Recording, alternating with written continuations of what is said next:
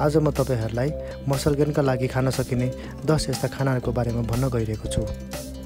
यी खानाहरुमा तपाईले प्रशस्त मात्रामा प्रोटिन, कार्बोहाइड्रेट र हेल्दी फ्याट पाउन सक्नुहुनेछ।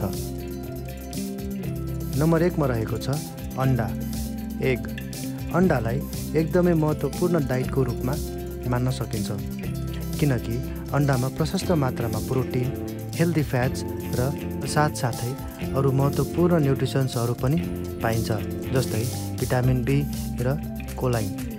प्रोटिन एमिनो एसिडले बनेको हुन्छ र अण्डामा प्रशस्त मात्रामा एमिनो एसिड पाउन सकिन्छ जुन मसल गेन गर्नका लागि ठूलो भूमिका खेलेको हुन्छ। नम्बर 2 मा रहेको छ साल्मन। साल्मन चाहिँ एकदमै राम्रो चोइस हो मसल बिल्डिङको लागि र ओभरअल हेल्थको लागि पनि। 85 ग्राम of साल्मनमा 17 gram of protein, 1.5 gram of omega 3 fatty acid र सेभरल इम्पोर्टेन्ट भिटामिन बी पाइन्छ। ओमेगा 3 फ्याटी एसिडले एकदमै महत्त्वपूर्ण रोल खेल्छ हाम्रो मस्कुलर हेल्थसँग र मसल गेन गर्न पनि ठूलो मद्दत पुर्याउँछ। नम्बर 3 मा रहेको छ चिकन ब्रेस्ट। चिकनको छातीको भागको मासु। मसल बिल्ड गर्नका लागि चिकन ब्रेस्ट खानुमा एकदमै ठूलो कारण छ किनकि 85 ग्राम of chicken ब्रेस्टमा 26.7 gram of high protein पाउन सकिन्छ। चिकन ब्रेस्टमा धेरै मात्रामा भिटामिन बी र B6 पाइन्छ। यी भिटामिन्सहरूले एक्सरसाइजको समयमा हाम्रो शरीरलाई राम्रोसँग काम गर्न मद्दत पुर्याउँछ।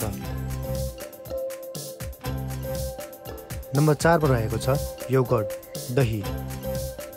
डेरीको प्रोडक्टले हाई क्वालिटी प्रोटिन मात्र होइन, mixture of fast डाइजेस्टिङ way protein र स्लो डाइजेस्टिङ क्यासिन प्रोटिन पनि प्रशस्त मात्रामा पाउन सकिन्छ।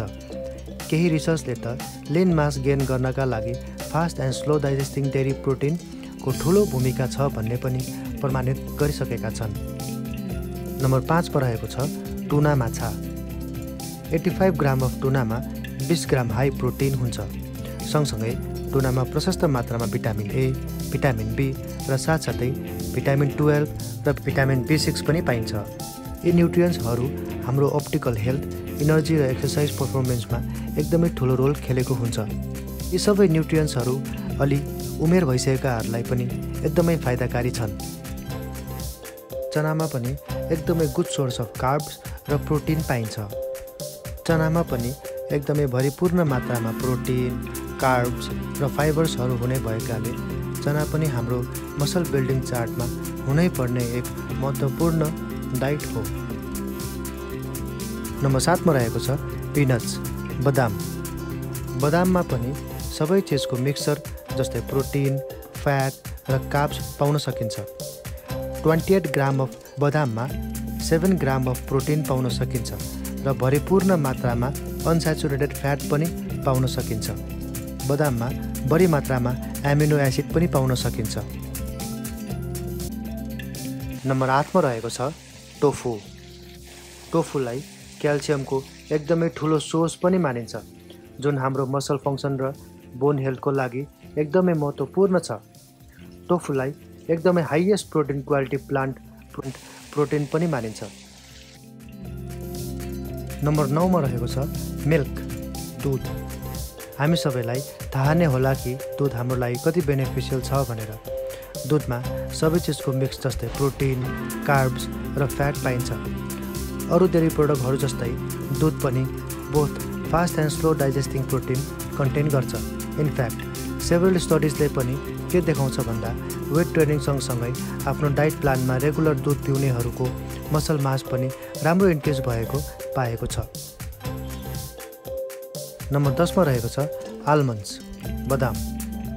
आल्मन्ड्समा पनि प्रशस्त मात्रामा न्युट्रियन्ट्सहरू पाइन्छ।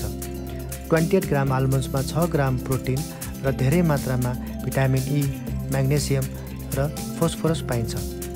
आल्मन्ड्समा एकदमै धेरै मात्रामा क्यालोरिज पाइन्छ। आल्मन्ड्स पनि एक मसल बिल्डिङ प्रोग्राममा छुटाउनै नहुने एक महत्त्वपूर्ण डाइट हो।